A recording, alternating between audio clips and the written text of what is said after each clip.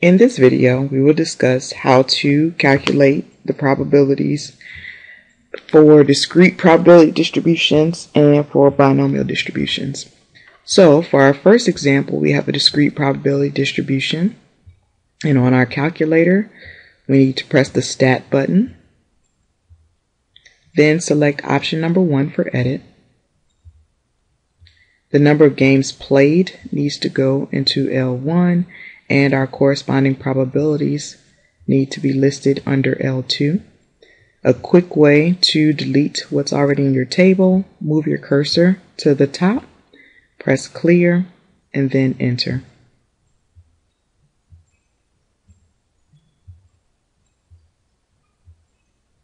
For each entry, press enter to move to the next line.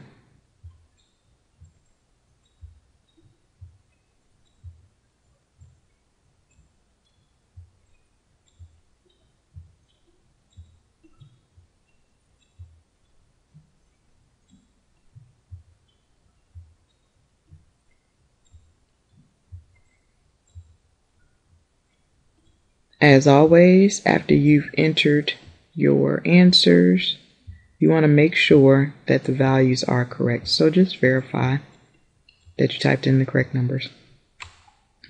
So once we have our probabilities in, we want to go back to the main screen. So in order to quit, we press second in mode.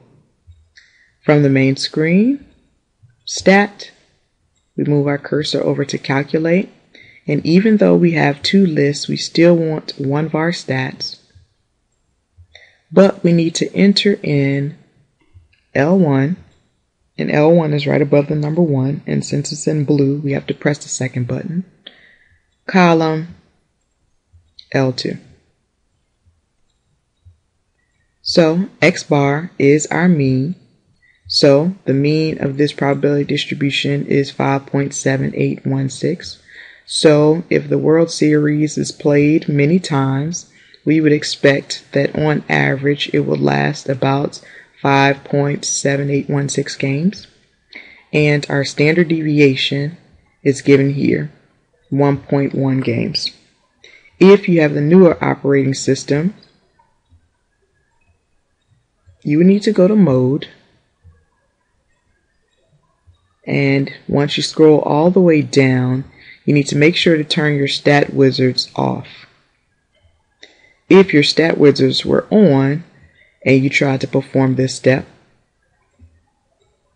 Stat, Calculate, 1 var stats, you're not able to enter in list 1, list 2. So this is why you need to turn off your stat wizards. After you do any work with discrete probability distributions, though, you do want to turn your stat wizards back on. So next, for binomial distributions, we have n is equal to 10. That's our total number of trials. P is our probability of success. So we want to find the probability of exactly 6 successes. We're going to use the BinomialCDF function. So one way to find it is under distributions, which is right above vars. So since it's in blue, we press the second button, then vars. And you can either scroll down or go backwards and scroll up. So BinomialCDF, press enter. Here my stat wizards is on, so this is for the new operating system. So for you, you would enter in the number of trials, 10. And press enter. Enter in your probability. Make sure it's as a decimal. Press enter. Then the X value. Here we're finding the probability of exactly 6 successes. So we press 6 and press enter and then paste. So if you don't have a stat wizard, or if your stat wizard is off, you would see this screen and you would have to manually enter in 10, 0.8, 6. So once we press enter, we find that the probability of achieving exactly 6 successes is 0.088. Next, we want to find the probability of 6 or less successes.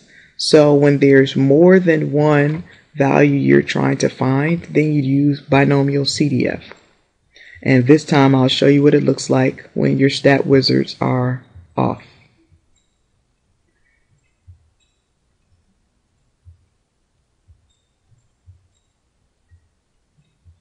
So we do the same thing. We go back to distributions, which is right above vars.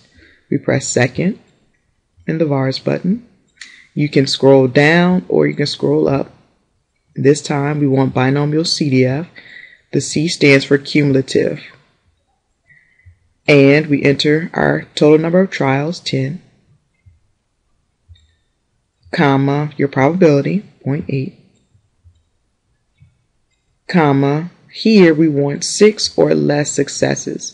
So the way the BinomialCDF function works is whatever the x value is you plug in, it finds the probability of that event occurring plus the probability of every event below it. So BinomialCDF is finding the probability of exactly 6 successes, exactly 5, exactly 4, exactly 3, exactly 2, exactly 1, and exactly 0. And it's adding all of those probabilities together. That's what the cumulative stands for. So here we find our probabilities 0.1209 when we round to 4 decimal places. Here we want the probability of less than 6. So BinomialCDF finds the probability of the number that you enter for x and everything below it. Here we want everything that's less than 6. So that means for our BinomialCDF we want 5 and below. An easy way to repeat the line that you just typed in is to press second and enter. And the only thing we're going to adjust is now instead of 6 we want 5. Because we're looking for the probability of everything less than 6. We do not want to include 6 in this answer. And the last one, find the probability of more than 6. So we don't want to include 6, we want everything higher than 6. So that means we're looking for 7, we're looking for 8, we're looking for 9, we're looking for 10. All of those options. And we stopped at 10 because our total number of trials is 10. So there are a couple of different ways you can do this. One way is to find the binomial PDF of exactly 7 successes. Add that to the binomial PDF of exactly 8 successes, exactly 9 successes, exactly 10 successes, and add all those together. Or you can use the complement.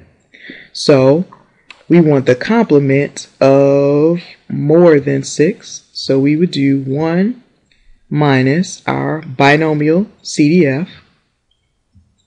So you can go to distributions once again. Another way to access it is to go to catalog. So you press the second button, then 0. The alpha key is already on and it's indicated by that in the corner.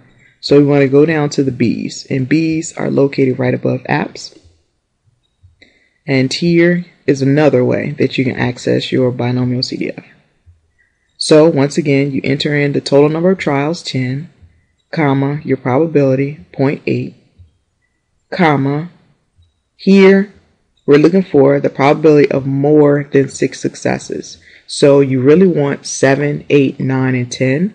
The BinomialCDF, whatever x value you enter, it calculates that probability and everything below it.